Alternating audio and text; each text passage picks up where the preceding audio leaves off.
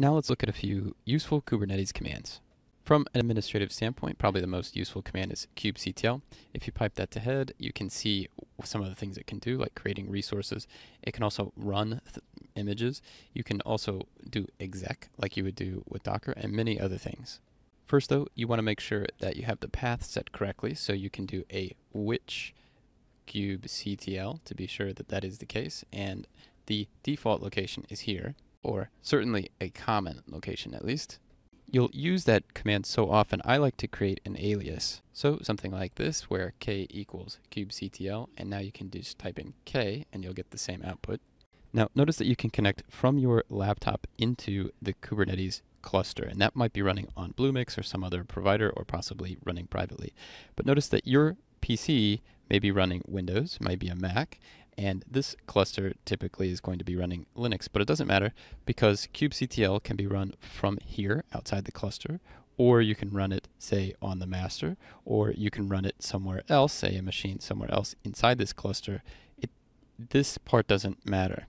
But what does matter is that your connection into the cluster must use a config file to do its work. And of course, leave it to you to make sure that the network connection here is set up, but your cloud provider would give you instructions. Or if it's done privately, you'd get instructions from an administrator. Now, specifically, Cubectl, when it is running on whichever machine it is running on, needs to find the configuration file in order to make this connection in. And you can do that either as an environment variable on your computer, or you can set it in a file. If you forget and don't provide the configuration file, you should expect to get an error message about a connection, and this is due to the configuration file not being actively available for Cubectl.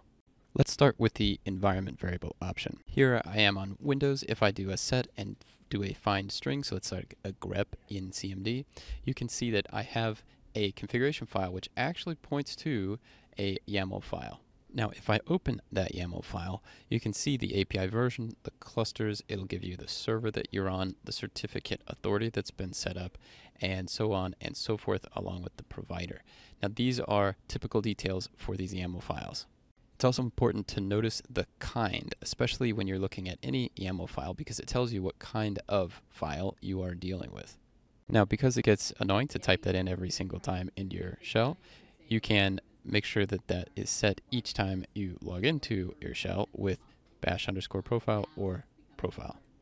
But the other way to do this is not set it in an environment variable and instead set that in a file. So to make that work, whichever profile you're logged into, make sure that you have a .cube directory and put the YAML file in a file called config. And every time you run Cubectl, you won't need to have previously entered an environment command. Now, one of the most useful commands you can issue is Cubectl get all, which will bring you a list back of all of the things running.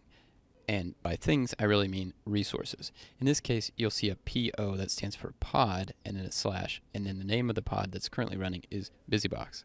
Now, in a more active environment, you would see pods listed first, then followed by services, and then deployments, which we haven't really covered, and replica sets, which we haven't covered much in detail either.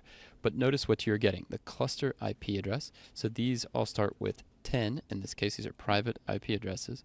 Then you see the ports, but these ports are not being exposed outside the cluster. So these are just internal to the cluster. And you'll see the age, how long these have been up and running. And then notice the pod names at the top. You'll have the name of the pod, DB2, and then a unique identifier to indicate or identify a specific replica of this pod for these deployments and replica sets, because we did cover slightly in an earlier video that a replica set contains multiple replicas. This tells you which replica is running on a given system. Now, the given system isn't actually here, so to find that, you need to run a slightly different command, which is O and then wide. Now, you might be wondering, where does the O come from? Remember, you can do a --help. That will load a Go template. Go, that's Go language. And you can immediately see additional information. The -O will give you an IP address, so you can see the pod's IP address, and you can also see the node on which that pod is currently running.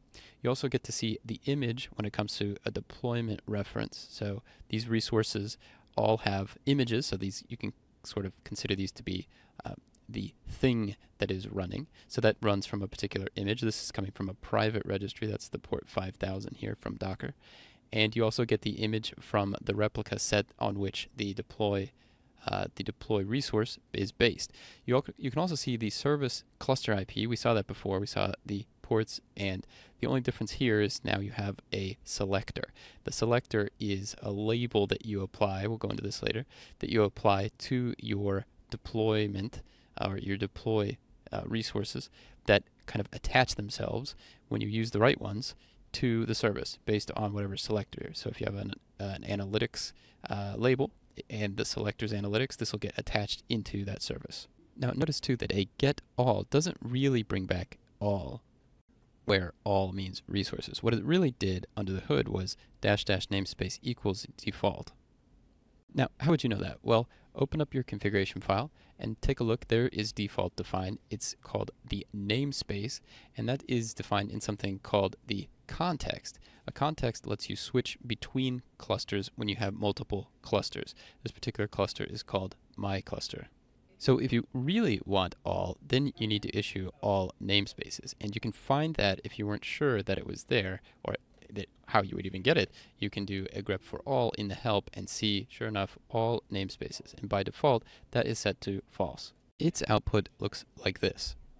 So this is interesting because now you're seeing the namespace listed in addition to the resources that are involved. And in case you were curious, yes, you can do an auwide with that, which will give you a listing something like this. You can also ask for just the nodes with a command like this, or you can ask for just pods with something like this, or if you notice it was abbreviated before as PO, and you can do the same. You can also ask for cluster information, or you can ask for events, things that have happened on the system. You can also ask for just services. You can also create resources like pods, but you need to start from a YAML file. Here is a sample we'll be using. I'm just changing the name here from BusyBox to my pod. And then without doing anything else, let's see where we're at right now. So this is before creating the pod. And then to create the pod, you'll issue the create command and give it the -f for file argument. And then you give it the file that you want that has all the instructions and hit enter. And now if we do a get all, we'll see we have two separate pods. To delete a pod, you issue the delete command. And then you have to say what it is, which resource that it is you want to delete, and this is a pod, and then you give it the name of the pod, and you'll say my pod, and that will delete it, which you can confirm with get all. And this is interesting because you can see the progress as this moves along. Now, if you want to see this because it may take time, you can do a watch, and this will show you over time how it progresses. Now, the command will fail like it did just a second ago unless you give it the full name of the command. You can't use an alias here. And now you can see the progress with, by default, a refresh of 2 seconds. You can also run commands on these pods with an exec, just like Docker would do, and this is an interactive terminal, and then the shell if you want the shell. And in the case of BusyBox, you now get DNS utilities, which we'll be looking at soon. But here's a spoiler, all of the pods can communicate through to each other via DNS, internal to the cluster. And just like Docker, you're really not supposed to be opening up shells directly to these pods. Instead, you should be running commands like this, where you just give it the command at the end of the line, and that will give you the same result. But notice that you do not need the IT in these cases. You're not running it interactively, and there's no terminal required, so you really should run it like this. Now, with Docker's exec command, you need to be on that machine for the exec to actually work. Whereas with the Kubernetes exec command, you'll actually run it, say, from your laptop, but that will connect over to the cluster as we've seen, locate the node, then find the pod, and execute the instructions on that pod. So that's very nice because it gives you a single point of administration for a vastly distributed system.